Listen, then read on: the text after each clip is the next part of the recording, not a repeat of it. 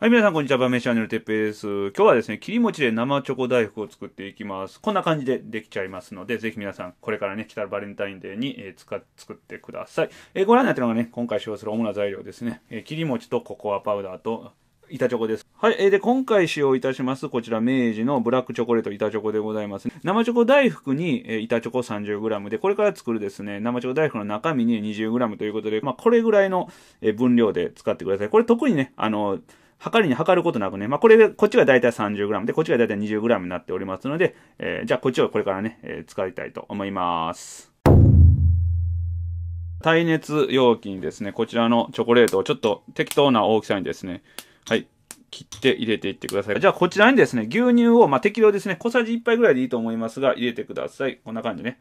電子レンジですね、600W で20秒加熱してください。はい、というわけでね、溶けました。で、この中にですね、こういうジャムですね。今回はいちごジャム使います。これブルーベリージャムとか、マーマレードジャムでもいいんですけど、小さじ2杯、3杯ぐらいかな。入れました。はい。ではね、これをね、混ぜていってください。しばらくすると、ジャムとチョコレートだと牛乳がね、いい感じで混ざってくれます。このバットの中にこう4等分入れていってください。入れ方は皆さんご自由でいいんですけど、僕は今回こうやってちょっとこうやって、スプーンを使って、はい、適量ですね。こんな感じで、丸く、はい、てな感じでですね、ちょっとサイズが違うんですけど、4つの、この玉ができましたんで、じゃあこれをですね、もう大体粗熱も取れてますんで、冷凍庫で、しばらく冷やしておいてください。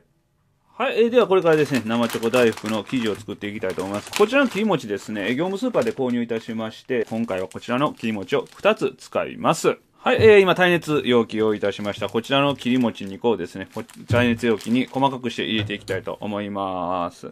こちらに小さじ1杯の水を入れます。で、ちょっと軽く混ぜまして、ではね、先ほどと同様にですね、600W の電子レンジで40秒加熱してください。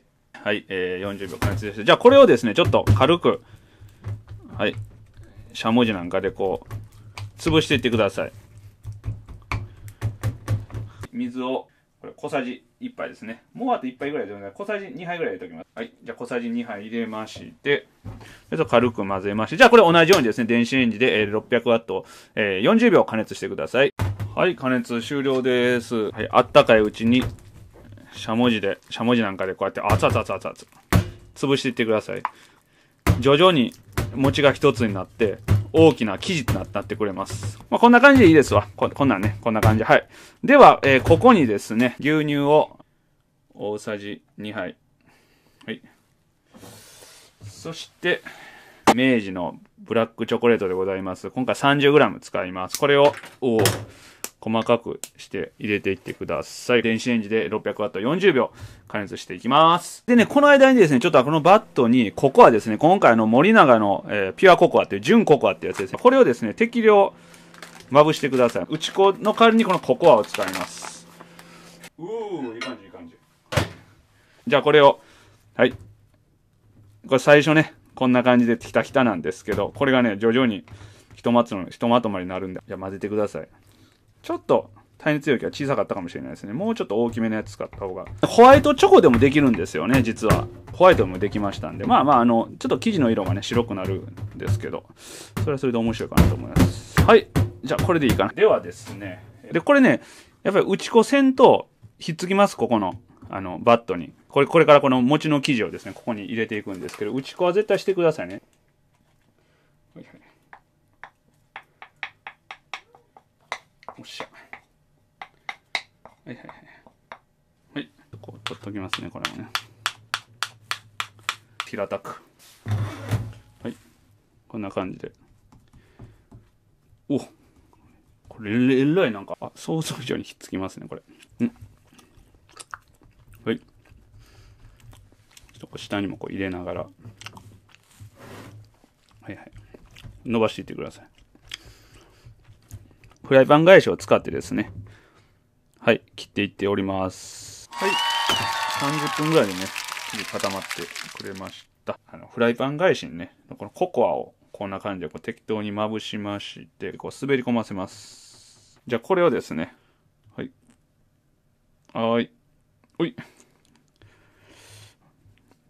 こんな感じです。生地と具材をこう持ち上げまして、で、こうやってこう折りたたんでください。はい。こんな感じでね。ちょっとこう伸ばしながら。はい。でも、これで反対側向けまして、ちょっとこんな感じで、左手でこう持って、こう優しくこう、ちょっと、あんまりきつくするとね、中の具材もね、外に飛び出してしまう。なんかこんな感じでこう、はいはいはいはいはい。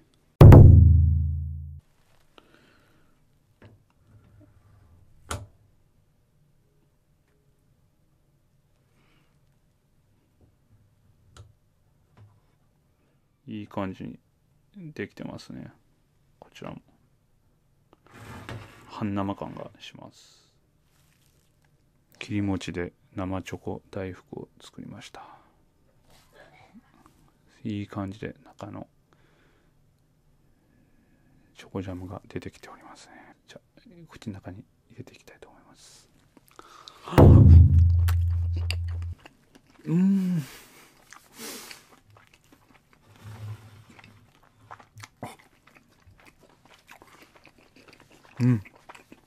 ブラックチョコとココアパウダーの大人の